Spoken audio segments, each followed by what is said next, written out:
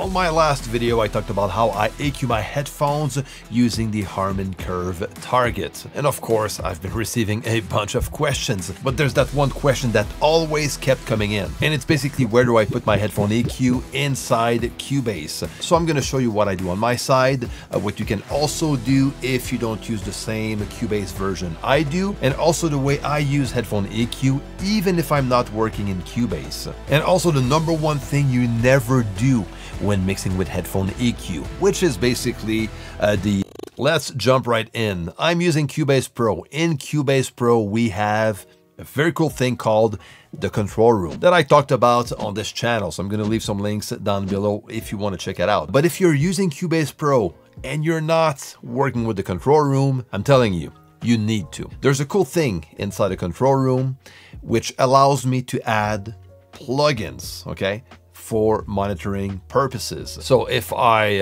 open the Write Zone in Cubase, whether I'm working from the project window or the mix console, I'm gonna have access to CR, which stands for control room. And at the bottom, I'm gonna click on the Inserts tab, and I have 8 insert slots I can use to add plugins. And the plugins I use inside the control room are monitoring type plugins. And this is the perfect spot to use an headphone EQ, like the one I use on my side. It's also a very good place if you work with plugins like room emulation plugins for headphones, like Real Phones, for example.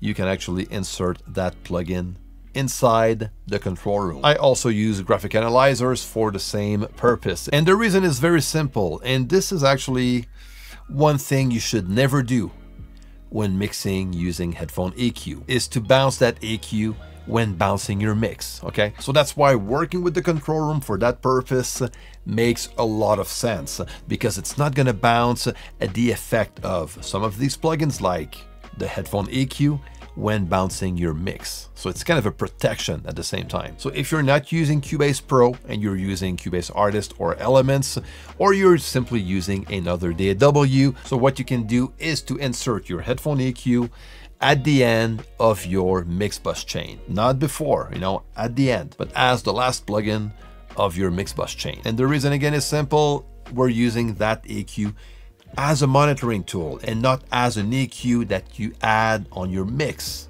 okay? But it's an EQ you add only to monitor through your headphones. And the same goes if you're using SonarWorks Sound ID for your headphones or your studio monitors. Add those plugins at the end of your mix bus chain, okay? And make sure you bypass them, and this is important. Make sure you bypass them when you're exporting your mix, okay?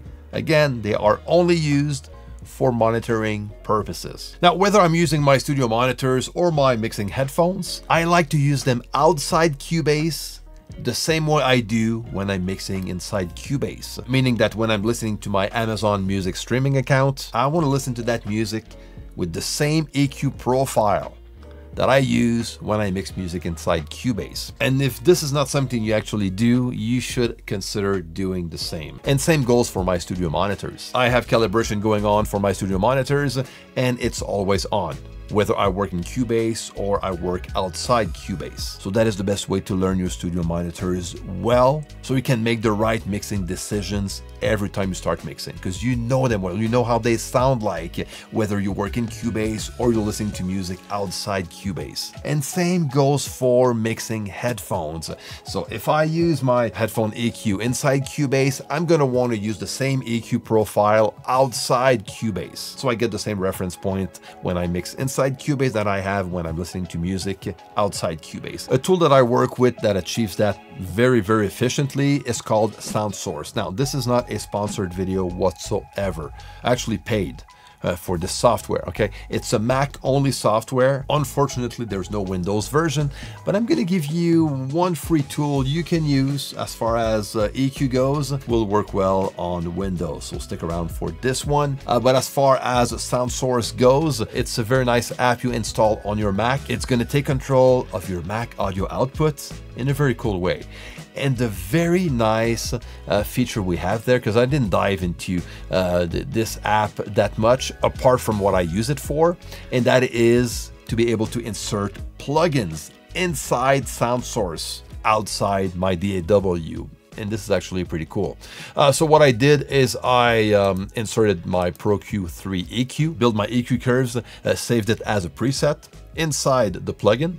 So I have access to that preset whether I'm working in Cubase or SoundSource, which makes it very, very easy to work with. And from this point, I'm good to go. And I also have Can Opener inserted inside SoundSource, the same as I have inside Cubase, which is gonna fix the crossfeed of the headphones. There's something cool you can do here also. If I add an effect, I can select within the built-in effects, the one called Headphone EQ. And I can select a profile. And to get the profile, you go into the Audio EQ app, under the custom parametric EQ like we did on the other video, and you can save that profile. You name it to the name of your choice and you import it straight into SoundSource. Select profile, there you go. So I have like a bunch of them right now. I select this one and this is the one I apply. In that case, I'm gonna remove the other ones, maybe bring this one up, and that's it. The only thing is to make some adjustments. You'll need to go into the text file and manually make the adjustments and reload the profile. So, you know, that part is a bit slow, to be honest with you, but it's doable. But for me, it was way easier to use the Pro Q3 as a plugin. And the reason why I'm using this one, first of all, you know, I have it, so I might as well use it. And that SoundSource will not give me access to load some stock plugins out of Cubase. So if I wanted to use frequency as my headphone EQ inside Cubase, I won't be able to load it straight into SoundSource. So the Pro Q3 or any other VST3 plugins will work inside SoundSource and also, of course, in Cubase. So just use the same EQ from one to the other if you decide to go that route. The cool thing also with SoundSource, and this is something I'm still experimenting with, is that you can actually use it when you work with Cubase also. So in that case, I could bypass my headphone EQ and Can Opener in that case and just use it straight from the SoundSource app. Okay, and that will work. Now, as far as the stability goes, it seems to work okay when I work with Cubase and SoundSource at the same time. I did happen, to be honest with you, it did happen once where I ran into a kind of a bug where I needed to close SoundSource and reopen it again. But I'm still experimenting with it, with this type of workflow while working with Cubase and SoundSource at the same time. Now, on the Windows side, there's a free app you can download. It's not like SoundSource, not as advanced for sure, but this one is called, let me check, Equalizer APO. I never tried it before. Maybe some of you have.